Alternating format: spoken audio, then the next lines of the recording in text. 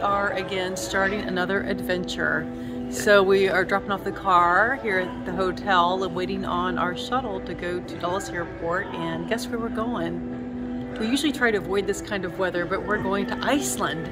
There's so many cool things there, and we can't wait for you to see what we're going to do there and experience, and we'll be so happy to share it with you.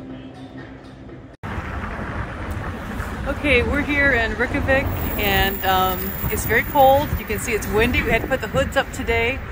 If you know me, I hate to screw up my hair, but vanity is going to lose out to being warm. We're getting ready to go into the Viking Museum, which is cool because I found out some of my Irish and Scottish genealogy started with the Vikings invading those countries. So we'll see if we see anyone here that looks like me. So here we are in downtown Reykjavik. This is the main shopping street behind us. You see some of the nice designs here on the houses. It's mostly a modern city, not many older buildings, but it's still a very nice shopping area. It's very cold today, about 32 degrees, and very windy. So as you can tell, we're all bundled up. Let's take a look here down the main street. This is kind of nice place to shop right now. It's late morning. It's still very quiet around here. But in the afternoon, the other day, it was quite busy. So last night we went on a ship to go out and see the Northern Lights, and we did see them. Unfortunately, it was too choppy to take a video because it was very blurry, and we have some pictures we will put into the video here, and then this afternoon we're going to go to the hot springs. So we'll try to see if we can take some pictures or video there if it's allowed.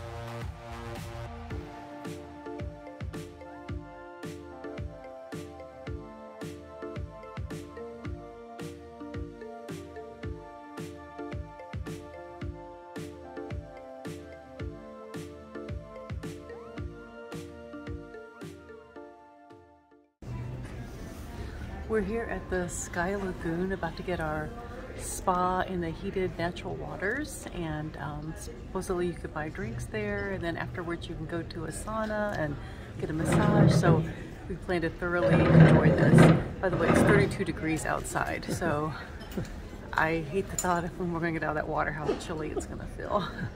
It's beautiful here. Thank you.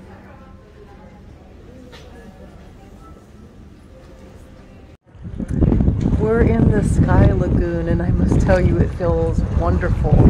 The air is cold. You can see the steam coming off of the water. It's about 32 degrees today. Beautiful. Freezing cold and very windy. I think this is the first time I've been warm the entire trip. So that's the entrance. That's actually where you come out from the locker rooms into the lagoon. And there's different places and different rooms where you can go for sauna and massages and things like that. Obviously, we're not going to take the camera too far out because we're in the water, but it looks amazing. What I should do? I'm going to do a Facebook Live. Okay. So here we are inside the Sky Lagoon. This place is absolutely amazing. Yeah, it's huge. It's got a waterfall over there.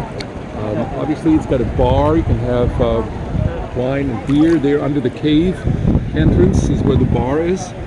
And right behind us is kind of an edge. It's like an infinity pool.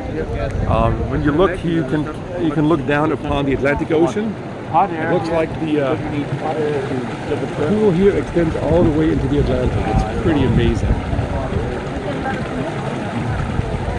And when we get too hot over here, we go through that door, and we're going to have some spa treatments, some massage, some salt scrub, some saunas, everything to relax and refresh. By the way, it's 32 degrees outside, so it's freezing cold and very windy, but it's bearable as long as you're in the water. Gorgeous. My favorite part so far. Here's Stefan braving the waterfall. Woo! Nice. He's brave. Here he comes. Woo! The first hot waterfall I've ever experienced. It's amazing. It's pretty cool. It's not quite 5 o'clock and the sun is almost setting, but we're enjoying this beautiful sunset here, looking out over the Atlantic Ocean. Gorgeous. Right. We and hundreds of our friends. Kind of like in your head until you put it down. Do you have any carrying things backwards and forwards in your car? Oh, yeah. Okay, the sun is setting and we are unfortunately getting ready to leave. It has been a beautiful experience. Probably my favorite experience of Iceland. Unfortunately, everything in the world has to end. But this end, yes, this one every good thing comes to an end.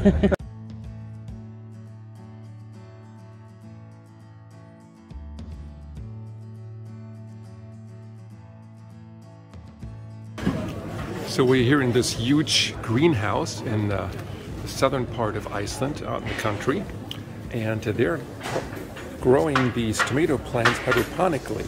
They come out of these little boxes here and they're fed with water. So you can see these water hoses going in, and then the roots just kind of wrap around the bottom. Quite amazingly, these happen to be cherry tomatoes, and they grow here year-round. And we have another video. We will put a part of that in of a lecture they gave here. Look how far down these go, row after row. They actually import bumblebees from warmer parts of Europe, and they have the bees here to fertilize the plants or pollinate the plants anyway. And they have to import new bees every 7 weeks because that's their lifespan. So it's quite the operation. Everything is computer controlled, humidity, temperature, everything. And the entire greenhouse is heated with geothermal energy, so everything is completely green, literally green and efficient. They also have a great little cafeteria here where you can get anything made of tomato. Tomato soup, Bloody Mary, tomato beer, tomato ice cream, all kinds of different things. How was the tomato soup, honey? It was delicious, and I'm usually not a fan of tomato soup whatsoever, but it was really good. Here's one of the boxes that the bumblebees come in. This one's still closed, luckily. They're quite busy. They're anxious to get out and start to work.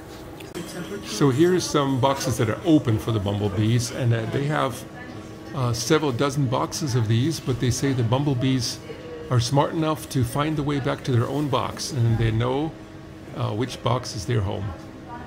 9 greenhouses. We're at a greenhouse in the middle of Iceland. Square meters, using the same amount of energy like town of 6,000 people, and produce 720 tons tomatoes a year, which gives us plus minus 2 tons of the tomatoes every day. We just had a tour of this wonderful greenhouse facility. We had tomato soup in there. It was really delicious.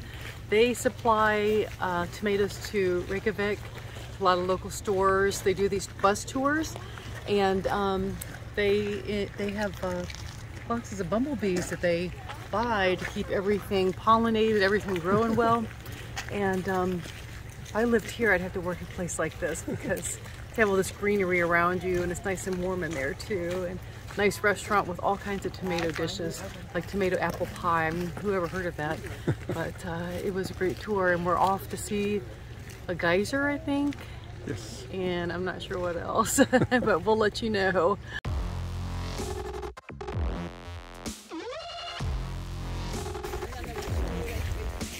Okay, we are here in the hot springs area, and we have a geyser behind us. The name is Stroke. It goes off every 7 minutes, so we should have maybe 3 or 4 minutes before it goes off behind us. There's numerous other geysers, or at least hot springs around here, but geysers themselves are very rare. There's only a handful of them in the world. Old Faithful, of course, is one of the most famous, and we have this Stroke here.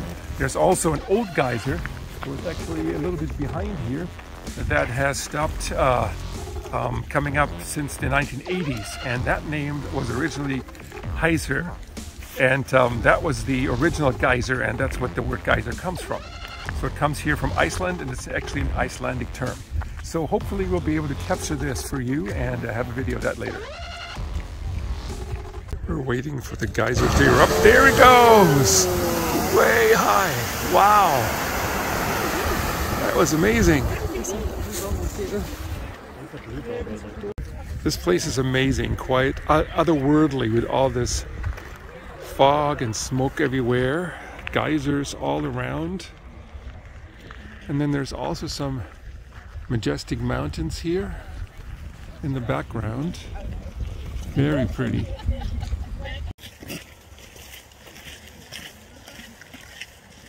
So this is the original geyser. Every geyser has its own personal name. The name of this one was Geyser, which is the Icelandic word. And that's where we get the English word geyser from.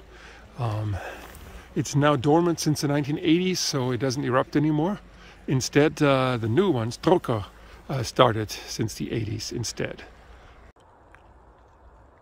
We're going to make one more attempt to see this geyser erupt and to maybe capture the entire, hopefully 30-foot high plume.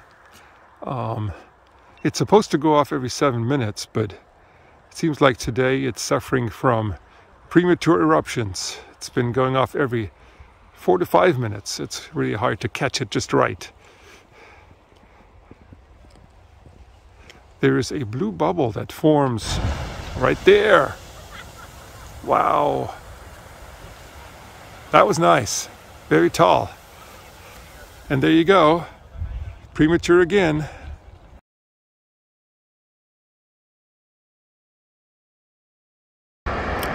We are here at the Gullfoss waterfall, which means good waterfall. And it comes down from this river and falls into this crevasse that actually goes on for many, many miles. It can be up to 240 feet deep. It's a very, very beautiful sight. And over there is, on the left, you see there is a viewing platform from the top. And those are people, of course, those little black figurines. Here we are a little closer, and we can actually hear the roar of the water and see it going down into this deep ravine. Here's another view. We're going to get a little bit closer. I'm going to try to go over there.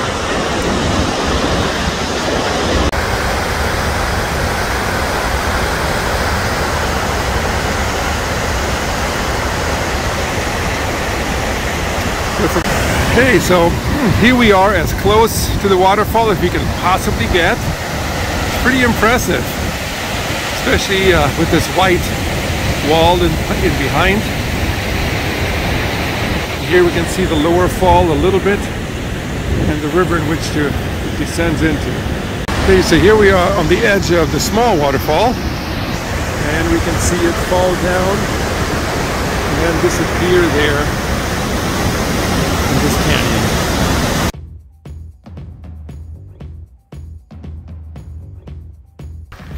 So we are here in a place called Thingvellir. This is a place where the Icelandic Parliament met during the Viking times. It is also a giant fissure that separates the Eurasian plate from the American plate, and it literally pulls Iceland apart by about 2 centimeters per year. So that's about half an inch.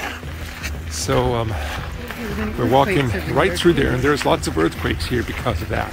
Iceland has about 30 volcanic systems, they tell us, which means not just 30 volcanoes, but more than that. And many of them are still active. How does it look, honey? It's cold. Windy. Definitely need a hat or earmuffs, gloves. It is quite cold, yes. Scarf. Here we have a great view of the fissure. We're actually standing in it. The wall on the right is the beginning of North America, the more North American plate, and on the left is the Eurasian plate. So we are standing practically in the middle between Europe and North America.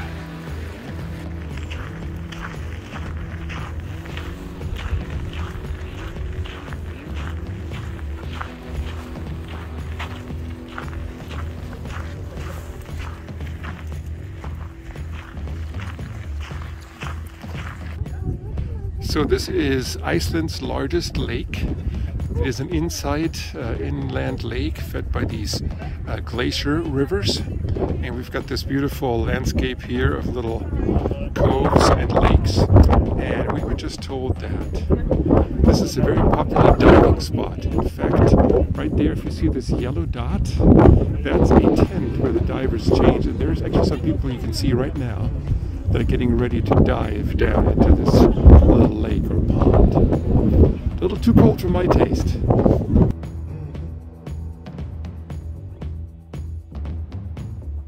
Here's a beautiful view that shows the view from up here down into the fissure. Now this bridge that they were standing here on, that we see, this wasn't here a few years ago. This was actually part of the road, and somebody saw there was a little hole in the road, and they came and they investigated it, and they found out that the entire place under the road was washed out, and this deep fissure had sprung up that was up to 30 meters deep, starting here. And so they took out the road and built this bridge instead. So here in Iceland, anything can happen at any time.